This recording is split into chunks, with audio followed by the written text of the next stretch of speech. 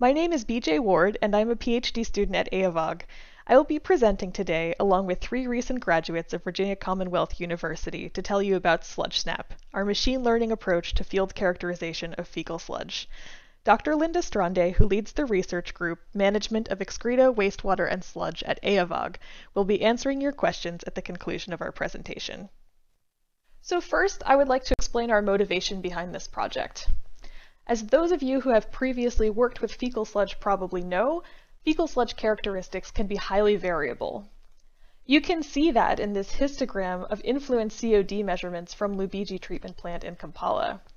As you can see, influent fecal sludge characteristics can be up to 2 orders of magnitude more variable than influent wastewater, and they also follow a completely different distribution. This high variability presents a unique challenge in operating and monitoring treatment technologies, and also in estimating quantities and qualities of fecal sludge for sanitation planning in cities. Characterization of treatment-relevant metrics such as total solids, COD, ammonia, dewatering performance is currently really difficult to achieve in many places that rely on on-site sanitation, because access to analytical laboratories can be prohibitively expensive, or it's simply just not available. In situations like this, it would be very helpful to be able to supplement laboratory analysis with cheap, fast approximations of important sludge characteristics. In practice, to supplement laboratory analysis, practitioners and operators and researchers already use their expert knowledge to predict sludge characteristics and adjust operations accordingly. For example, this could include using sludge color as a predictor of level of stabilization, or whether the sludge comes from a pit latrine or a septic tank as a predictor of total solids or other characteristics. In this case study example from a pilot plant operated by Sanovation in Kenya, which we will come back to several times throughout this talk, polymer flocculant dose is adjusted based on whether the sludge coming from the arriving truck was collected from a pit latrine or a septic tank. So the question is, how do we quantify and improve these field predictors of fecal sludge characteristics to make them more widely useful and accessible? And that was the focus of our recent publication, where we tested a number of possible field predictors based on practitioner experiences. For example, taking a picture of the sludge and using the color and texture from the picture as a predictor of its characteristics, or using probe measurements like conductivity and pH. We used these field predictors and quantified their power to predict treatment-relevant analytical parameters using machine learning models. We built these models based on a dataset of 465 samples collected from 420 different locations in Lusaka, Zambia.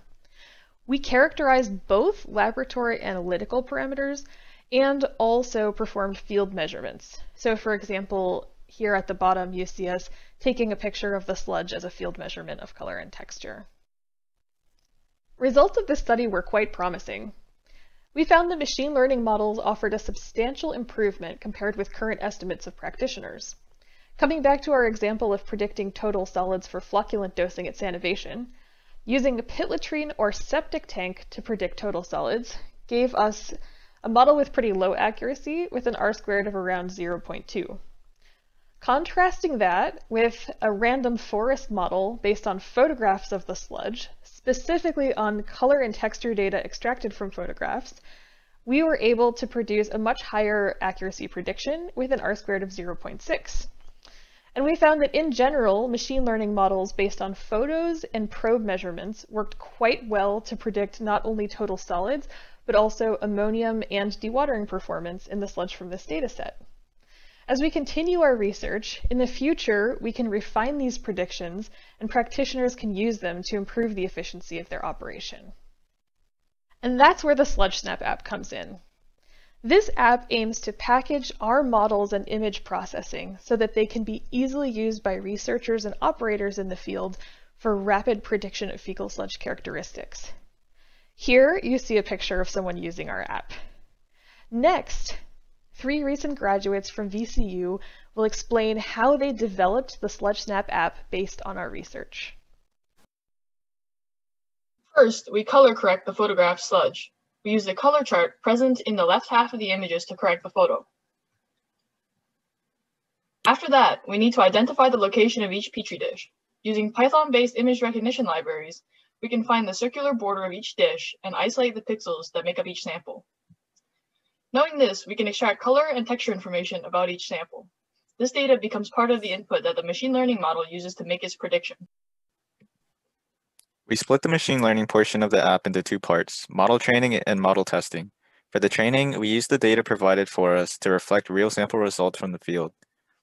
So we reformatted that data, then used a random forest model in the scikit-learn library to create the trained models for each individual target variables.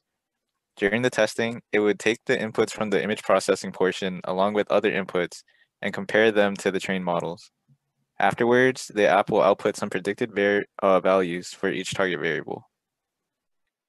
Hi, and welcome to our demo of Sludge Snap. We wrote this application as a mobile-first web app, but I will be demoing it in a desktop browser for ease of recording. This is our homepage. As you can see, there are two options available.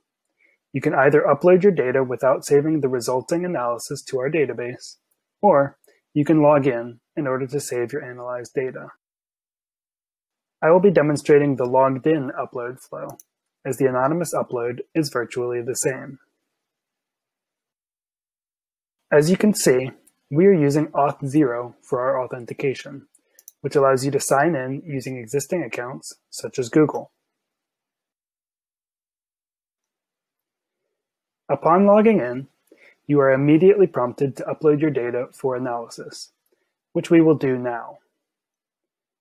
On mobile, you will be prompted to either upload an existing photo from your phone or to take a new one.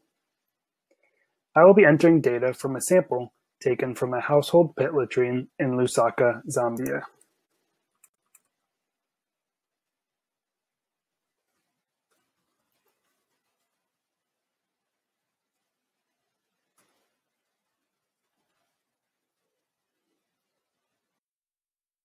The image and other provided information are now being processed by our image recognition and machine learning models, which will provide predicted sludge characteristics based on the inputs.